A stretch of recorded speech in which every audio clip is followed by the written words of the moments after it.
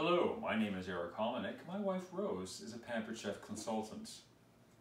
I am currently hosting what we're calling an oven alternative party this October, and this caters very nicely to people like me who may not be big barbecuers, may have issues with large appliances such as stoves and ovens, but there are other ways of cooking food and preparing food. So tonight we're going to try the portable indoor-outdoor grill. When you use it outdoors, we use it with charcoal. When we use it indoors, it plugs in just like a frying pan, except it has a grill on it rather than a frying pan surface.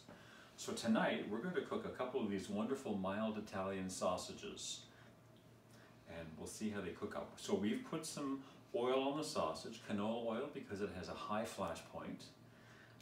And we need to use the oil, and it's supposed to be applied to the food rather than the surface of the grill.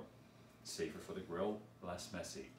So let's pop these onto the grill, which has been preheated to medium heat.